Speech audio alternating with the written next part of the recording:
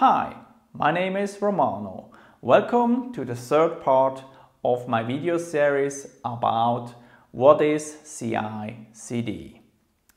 In my first videos we had a look at CI, which stands for continuous integration, and then we had a look at CD, which stands for continuous delivery. Today we will have a look at what is continuous deployment. Let's quickly recap. Continuous integration was done by the developer, which is committing his source code to the source code repository. Then the continuous integration server will kick in and integrate the source code with the rest of the source code and build it. If that is okay, we will do the static code analysis, then the static security analysis, and then this server will do the unit tests, the execution of these unit tests, and the execution of the integration test. If everything is okay, the server will give back a feedback to the user so that the developer knows that everything was okay.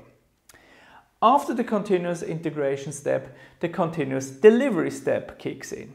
So there we are going to deploy our software into a production-like environment so that we can execute the tests in this production-like environment.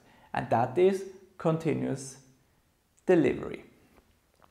And now, with the third step, we are going to fully automatically deploy the software into the production environment. And this is called continuous deployment.